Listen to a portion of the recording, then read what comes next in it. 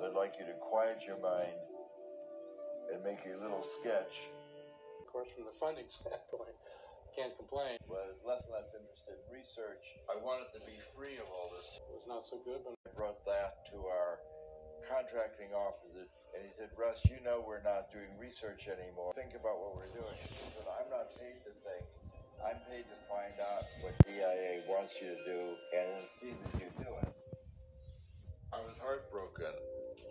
Hal and Ingo were more secretive than ever.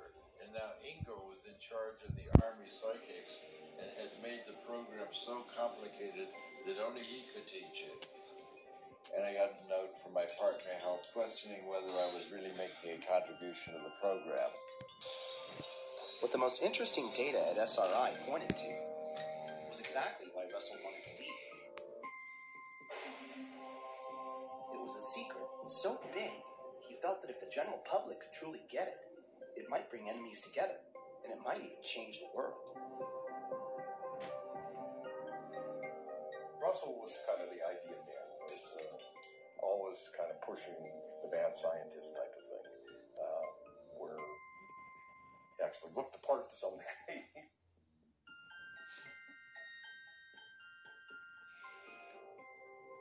another side to leave. This was in 1985.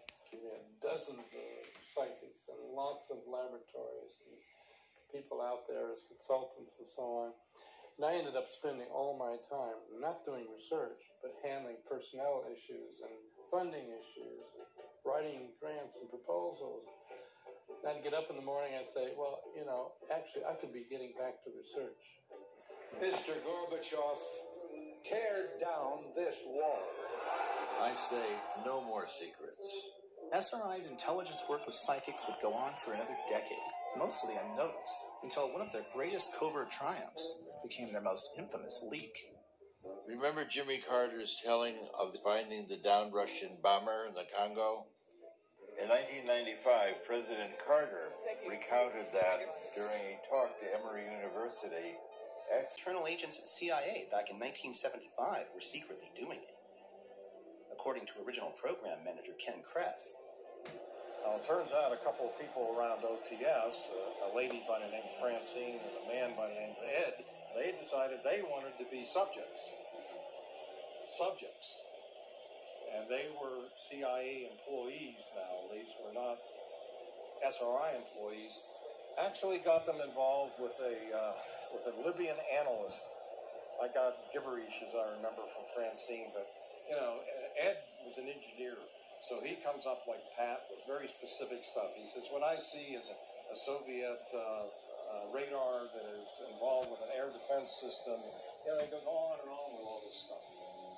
And so I package all this up, send it to the Libyan analyst, and he said, you know, we have an agent that we have not vetted who says similar things.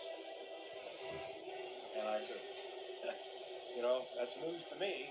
See, when they were with us, it was not clear whether they had come to see if there's defects in our model or whether they had come to be trained, or both.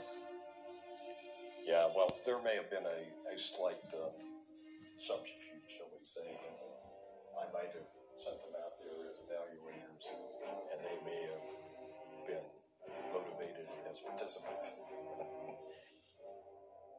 By 1981... So I would ask the intelligence community to watch what we do for the next few years, and The CIA had publicly derided the Army-run program, and in the end, they were asked to take it on again. it's a pretty low priority for the intelligence community, and it's better done on the outside. Instead, they commissioned a third-party report to, quote, see if it had been valuable to operational intelligence. And that's our report for tonight. So, what do all these stories add up to? Well, the two experts commissioned by the CIA report disagree. First, there's psychologist Ray Hyman from the University of Oregon. My considered judgment, if someone pushed me hard right now, I have to say the odds are 99 to 1 that there's nothing to remote viewing. I think remote viewing has been demonstrated over the 20 years of work that's been sponsored by the government. Ed Ney was very upset at the way the AIR report was done. He was very upset that they did not look at the operational remote viewing and that they did not allow us to talk to the operational remote viewers. I think he was quite disappointed that they narrowed the focus so much so that really it might have been a predetermined conclusion that they wanted to kill the program. I think that anybody who says we haven't proven it yet hasn't really looked at the data. I think, frankly, people don't want to look at the data. They have their worldviews. They don't want those worldviews. Topics, both serious and lighthearted. And as always, President Carter answered them all. The release of that information contributed to the end of the remote viewing program at SRI.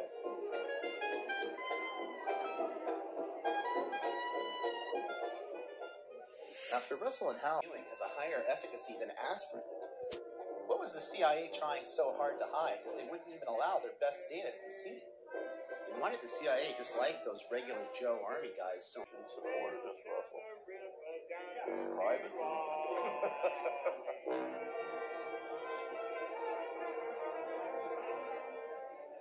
So a very illuminating trip. You never know who your friends are. It's real. And I said, I stand by what I wrote in the report. And he said, well, I'm going to see if I can get access to the operational work.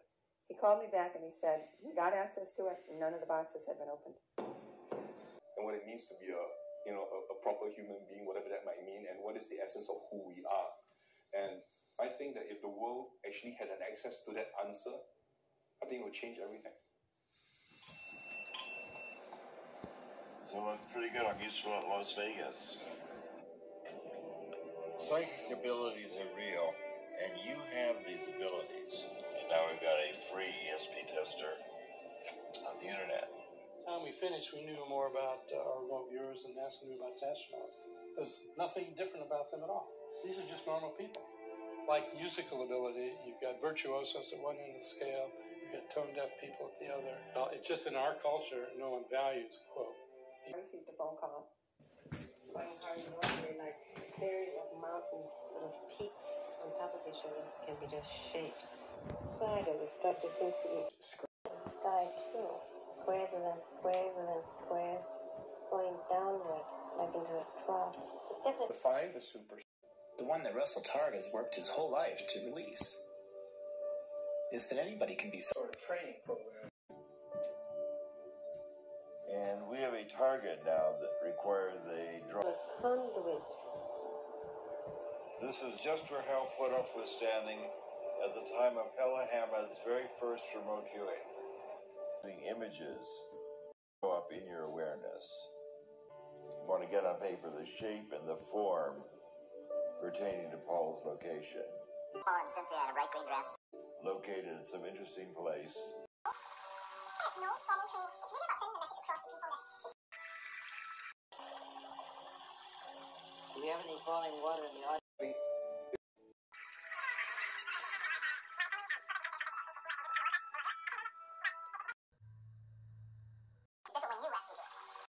Mind and heart to something.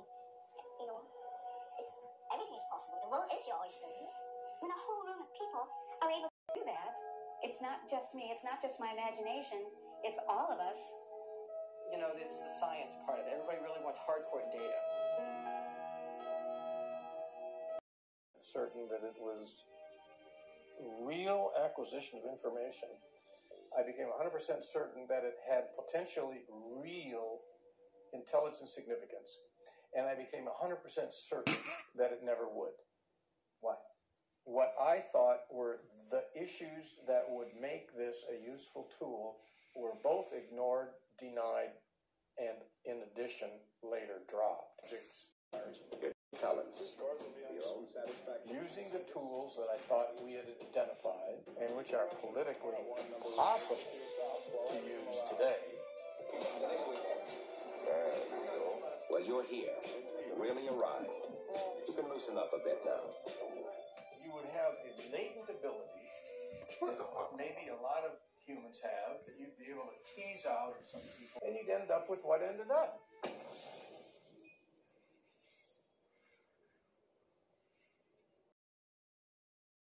Not correct then, Which, from a scientific standpoint. We look. Perhaps the most dangerous secret of all